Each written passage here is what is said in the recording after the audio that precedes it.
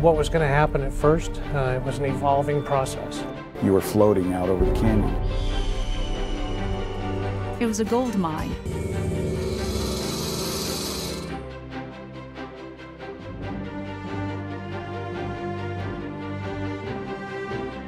The Grand Canyon, with its breathtaking vistas and nature's artistic hand, captivates visitors worldwide. Yet, recent discoveries beneath its surface have left scientists and the world astonished. Join us on a journey to unveil the extraordinary details that expose the secrets hidden within the beauty of the Grand Canyon.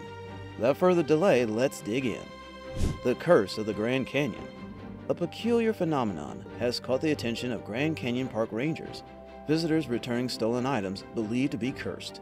Rangers report instances where people, after taking items from the canyon as souvenirs, experience a string of bad luck. In response, these individuals mail back the allegedly jinxed objects, attributing their misfortune to the pilfered items. Despite the subjective nature of the belief in cursed items, it's crucial to emphasize that removing any natural objects from the Grand Canyon National Park is a violation of the law. The strange cycle of taking and returning objects adds a mysterious layer to the allure of this iconic natural wonder. An underground ancient city. Underground city in Grand Canyon. Well, in 1909, a lost Egyptian civilization within the Grand Canyon unfolded when explorer G.E. Kincaid made a startling discovery during an expedition led by Smithsonian anthropologist S.A. Jordan. Despite the challenging entrance, Kincaid entered the caverns and found a vast subterranean system, spacious enough to accommodate 50,000 people, radiating from a central cavern like spokes on a wheel. The caves housed an array of artifacts, including statues, copper weapons, and granaries stocked with seeds. Astonishingly, the objects displayed distinctive Egyptian designs, sparking questions about the potential existence of an entire Egyptian civilization in the Grand Canyon. Despite multiple attempts to locate the caverns, their elusive nature fueled skepticism about the story's authenticity. The mystery gained widespread attention, giving rise to various theories. Some suggested it was a newspaper hoax by the Gazette to boost sales, while others proposed a Smithsonian cover-up, speculating that the government aimed to keep the location confidential, much like other covert areas. The Rocky Serpents. Now let's talk about the Grand Canyon rattlesnake, a subspecies of the widespread western rattlesnake, specifically known as Crotalus oreganus. Adeptly blends into the diverse rock layers of the Grand Canyon. This venomous pit viper employs its rattles, capable of vibrating up to 50 times per second, one of the fastest muscle contractions documented in science, to caution potential predators. The Grand Canyon's vicinity hosts 9 rattlesnake species, including 2 subspecies of the western rattlesnake. Within the expansive Grand Canyon National Park, 5 species of the Grand Canyon and Great Basin subspecies of the western rattlesnake thrive, such as the speckled rattlesnake, black-tailed rattlesnake, and prairie rattlesnake.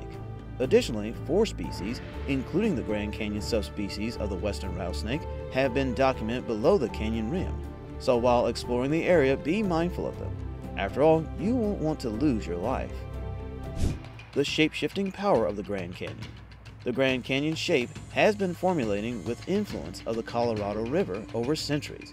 Although changes may appear gradual to the naked eye, the river, along with the forces of wind, rain, and other environmental elements, continues to sculpt and redefine the Grand Canyon. This ongoing process ensures that future generations witness a dynamic and ever-evolving masterpiece of nature. Geologists estimate a gradual erosion of 1 foot every 200 years, given the stability of the Colorado Plateau, the geological area housing the Grand Canyon. As long as the Colorado River flows, geologists expect the Grand Canyon to deepen. The vast expanse of the Grand Canyon contributes to its ecological diversity, offering visitors the unique experience of witnessing entirely different ecosystems coexisting within its confines. The confinement of the Red Rocks. While the Grand Canyon is home to larger and traditionally more dangerous animals like mountain lions and black bears, an unexpected culprit has earned the title of the most dangerous, the rock squirrel, as revealed by emergency room visits. Park rangers at the Grand Canyon describe these seemingly harmless creatures as unforgiving and absolutely ferocious, urging visitors to be cautious about their behavior. Characterized by their spotted gray fur and measuring 17 to 21 inches, rock squirrels are large ground squirrels with distinctive long, bushy tails, adorned with white edges, thriving in rocky habitats. They can be spotted on canyon walls, cliffs, slopes, and rock piles, and are known for burrowing beneath rocks to create dens. Active during the daytime when human traffic is high, they live in colonies and exhibit teamwork. There have been instances where rock squirrels lure and attack unsuspecting tourists. To mitigate the risk of such encounters, tourists are strongly advised to avoid close contact with any type of squirrel during their visit to the Grand Canyon. The terrifying creation of the Grand Canyon. Teddy Roosevelt once deemed the Grand Canyon a must-see for every American. However, the extensive history of the 277-mile-long canyon extends far beyond its official destination. The Grand Canyon's origin unfolds with the creation of various rock layers spanning approximately 2 billion years. It all started with the formation of igneous and metamorphic rocks, followed by the gradual deposition of sedimentary layers. At the top, these foundational rocks were shaped by the gradual erosion caused by the Colorado River. The Colorado River has been engaged in rock carving for 5 to 6 million years, a geological process termed downcutting. This phenomenon involves the river sculpting canyons or valleys. Over time, the river carved through the land, giving rise to the awe-inspiring depths of the canyon as we recognize it today. The Havasupai tribe. The Havasupai, known as the people of the blue-green water, primarily reside in Supai, a canyon connected to the Grand Canyon. Historically, their range extended from Bill Williams Mountain in the south to the Little Colorado River in the east. They practice vertical migration within the Grand Canyon, adapting to different layers based on seasonal changes in autumn and winter. Engaged in hunting and gathering on the Colorado Plateau, the Havasupai would cultivate the Tonto platform, including the Indian Garden, during spring and summer. Their crops include corn, beans, squash, melons, and pumpkins. European explorers made contact with the Havasupai when Spanish priest Francisco Garcias journeyed to the Havu Canyon in 1776. Garcias' account revealed the existence of another Havasupai village extending as far east as Moenkopi Wash, surpassing the Grand Canyon. Confined to a 518-acre reservation in Havasu Canyon for many years, the Havasupai tribe saw the restoration of 185,000 acres of canyon and rim territory between the establishment of the modest Havasupai Reservation in 1882 and its expansion in 1975. Over time, the Havasupai adapted their lifestyle, increasingly relying on farming, wage labor, and tourism for sustenance. Grand Canyon Caves. Tourists engrossed in capturing selfies on the Grand Canyon's edge remain unaware that the reddish limestone cliffs conceal numerous caves. These inaccessible crevices have served as ideal habitats for wood rats, bats, birds, and long-extinct mountain goats and sloths for millennia. Ranging in size, some caves are so constricted that crawling is necessary for entry, while others offer spacious interiors, allowing one to turn without touching the walls. The extremely arid conditions create a perfect setting for preservation, enabling researchers to glimpse more than 40,000 years into the past and understand a world that thrived during an era when a substantial portion of North America was veiled under a dense ice sheet. In a recent Grand Canyon expedition, researchers explored Rampart Cave at the far western end.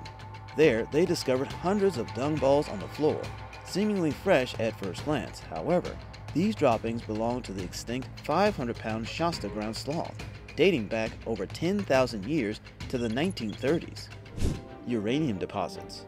Significant deposits of uranium ore are present in the public lands surrounding Grand Canyon National Park, primarily within sandstone, siltstone, and mudstone layers. These deposits are situated in geological features known as breccia pipes. Uranium mining in this region traces back to the 1950s, with an orphan mine just 2 miles from Grand Canyon Village. In the mid-2000s, rising uranium prices led to increased mining activities, resulting in numerous mining claims around the park by the end of the decade. Around 8 uranium mines, including the presently operational Canyon Mine, recently renamed Pinyon Plain Mine, pose threats to springs in the Grand Canyon vicinity. The financial unpredictability of uranium mining often leads to abandonment, leaving sites exposed to the elements and posing risks of groundwater contamination, airborne uranium pollution, and dust dispersion. This poses safety hazards for recreational visitors, while also raising concerns among the 11 Native American tribes, such as the Havasupai, who consider the Grand Canyon spiritually and culturally significant. These tribes oppose uranium mining to protect their water sources and preserve cultural practices. The Grand Canyon Skywalk. Walking on the clouds becomes a reality at the Grand Canyon Skywalk, a remarkable 400-ton glass cantilever bridge extending 70 feet beyond the Grand Canyon west rim. Easily accessible from Las Vegas through a 2.5-hour road trip or a quick 45-minute flight, it offers breathtaking views of lake. Engineered to withstand extreme conditions, the structure can support the weight of 71 fully loaded 747-passenger planes and endure a magnitude 8 earthquake. Construction began on October 6, 2004, following a Whoppy blessing, spanning 18 months of drilling and an additional 4 months of welding. Specifically designed manipulators lifted the 80,000-pound glass floor panels, each capable of holding up to 800 people into place. That's all for today. Make sure to like, subscribe, and press the bell icon for all future updates. Do share your thoughts on this video in the comments below. See you next time.